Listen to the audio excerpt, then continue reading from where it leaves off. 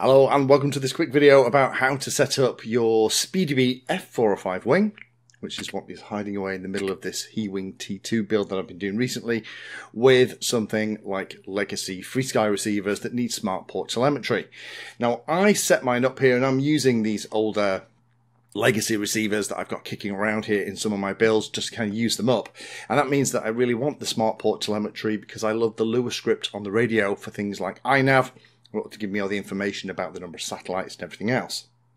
Now, if you watch the channel a lot, you'll think that I sit here and everything just falls into my lap from a radio control point of view, that the radio control gods love me and that everything I try to do goes off without a hitch. But usually a video is a result of several weeks of messing about, and then it's just presented in kind of an 8 to 10 minute video showing you all the answers. This is one of those rare occasions where I was stuck and a couple of my subscribers and viewers actually came to the rescue and told me the answer.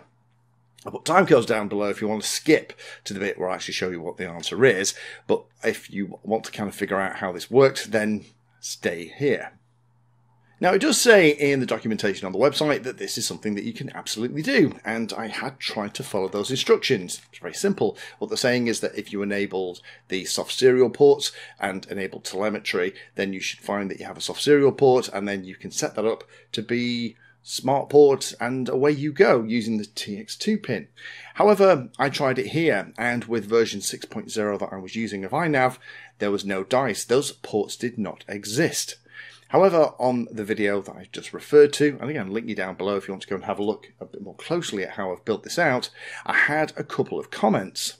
The first one was this one here from Peter Hancock. Peter very generously spared his time and told me that yes, it does work, and kind of repeated what was in the manual that unfortunately didn't really help me. However, there's this gentleman here called SPJV01 who not only took the time to explain what the issue was, but also give the magic combination of ingredients to make it work. And the thing that I was missing was that I wasn't using iNav version 6.1.1. So I need to say a massive thank you to SPJV01 for putting the time and effort and actually letting me know that this was the answer. So let me show you how to get SmartPort working with an F405-Wing from Speedybee.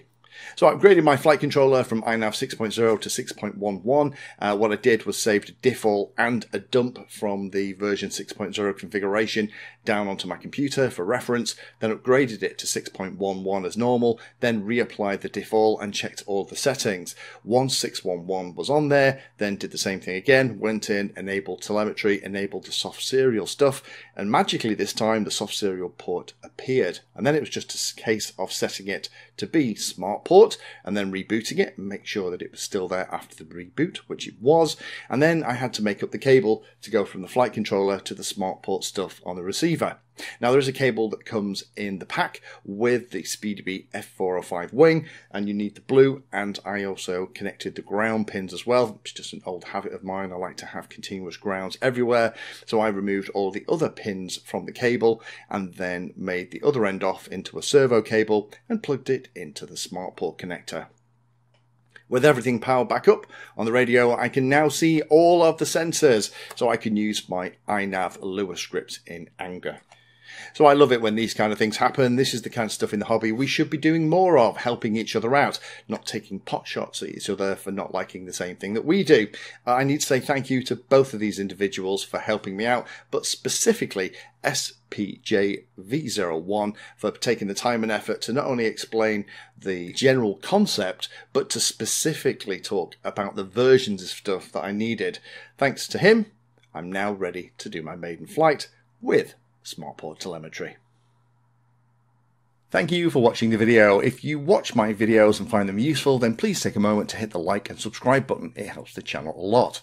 If you really like what I'm doing here, you can become a Patreon and support the time I spend helping others and get access to lots of exclusive benefits. Link is in the video description. Remember that all the videos on the channel are organized into playlists, so you can easily use those playlists to find all the videos on a subject that you are interested in. Add Painless 360 to your searches on Google and YouTube, and it'll help you find my content for any particular topic. Thanks again for watching, and as always, happy flying.